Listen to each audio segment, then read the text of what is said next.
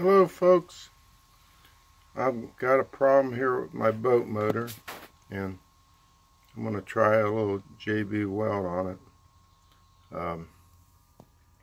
I got this last year.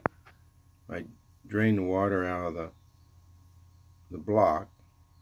I take a shop vac and open up the hose here and suck it out, but apparently I got two petcock valves. One that's on the manifold I took off, and this one was clogged.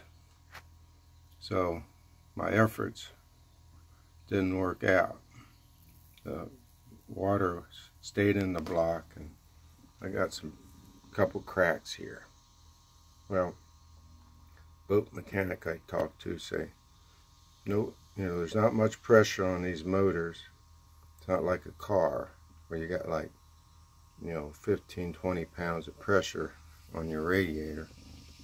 That puts pressure on the system. So I'm going to JB Weld this.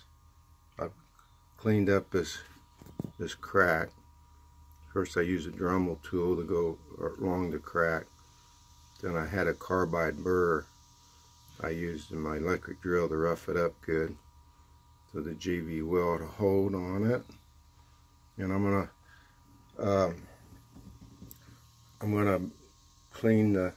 blow it out with compressed air, and then I'm gonna put the JB Weld on.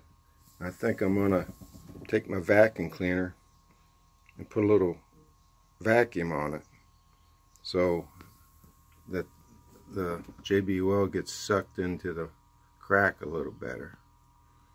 So that's my plan, and I'll let you know how it works out. Right now I'm going to mix up the JB Weld. So hopefully, keep my fingers crossed. Thanks for listening.